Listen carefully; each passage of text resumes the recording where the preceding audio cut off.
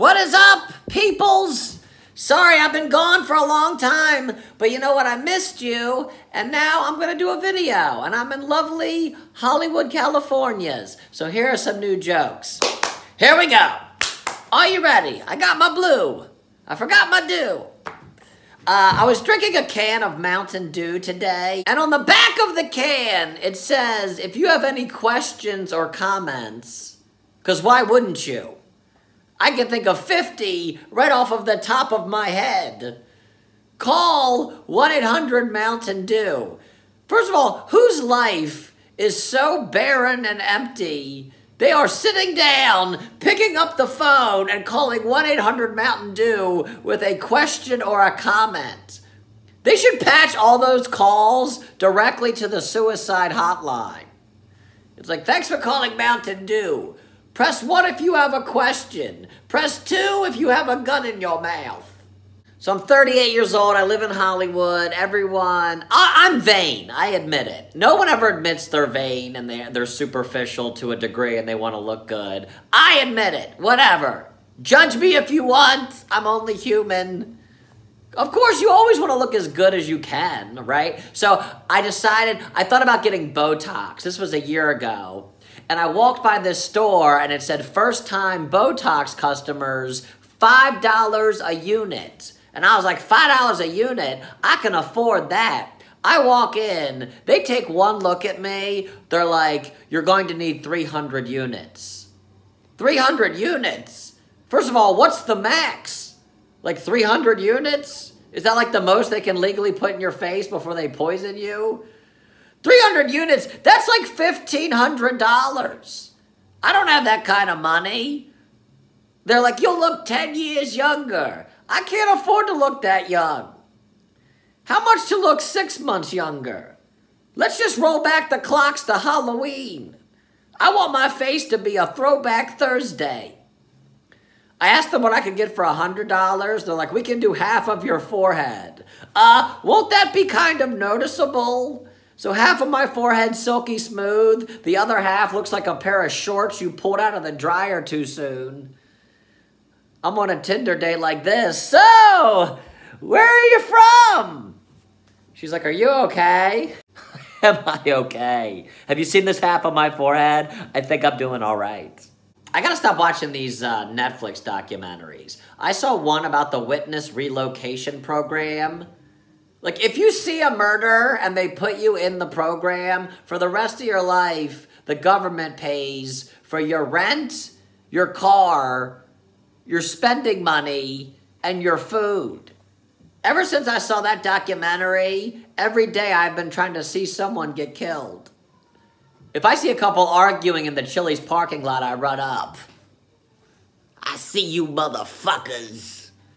Like, what are you doing? Trying to move out of my parents' house.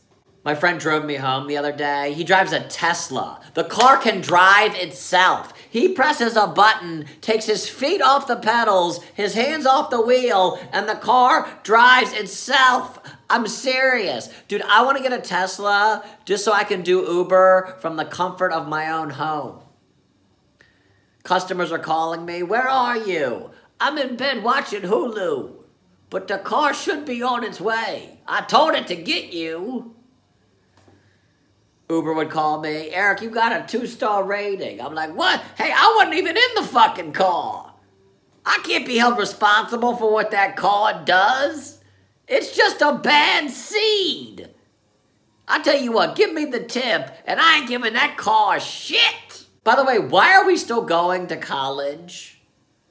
Why are we spending 4 years of our life and at least 60 grand to learn how to do a job? Just Google that shit. Watch a YouTube tutorial. Watch a TED Talk.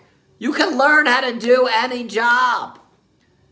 Go to an interview. Do you have any experience? Dude, I have Alexa. What do you need me to know? I can be a doctor. I got WebMD. I'm like, so what's going on? Well, I have a lot of anxiety.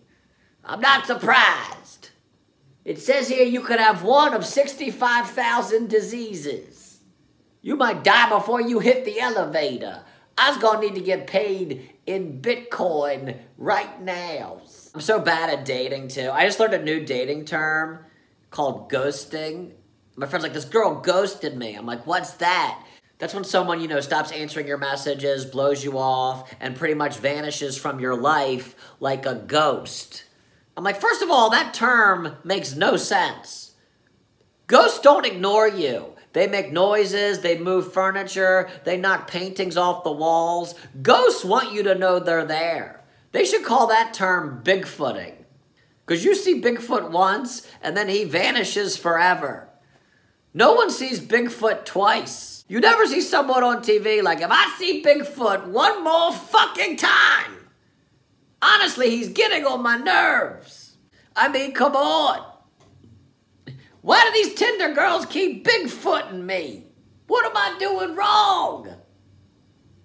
I'm starting to think half of them are fake. Eric Howard's going with Lisa. She Bigfooted me. All I have is one blurry picture of her ass. People don't even think I really saw her. They think the whole thing a hoax. Can you imagine if a girl really did ghost you? That'd be more scary than actually having a real ghost.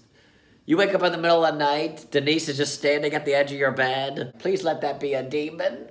You come out of the shower, and on the mirror and the steam is just written Bumble. You go downstairs, the paintings are knocked off the walls. You're like, I hope this place is haunted. I swear to God. You call like a psychic exorcist lady. She comes over. She's like, I don't feel any spirits, but there's a strong presence of a crazy breathing bitch.